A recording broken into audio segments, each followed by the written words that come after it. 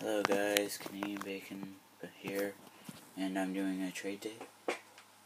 So we got Corey Perry, 92 overall, right-wing sniper, playing for the Anaheim Ducks.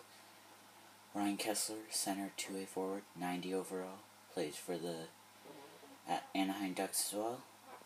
Andrei Markov plays for the Montreal Canadiens, 88 overall, left defenseman, offensive defenseman. And then we have Jonathan Quick, hybrid goalie, plays for LA, 93 overall.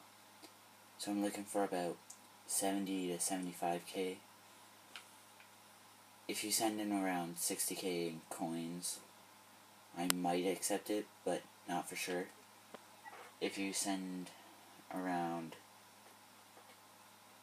20-25k for Markov, 10k would be fine for Kessler, and then 60k for Corey Perry.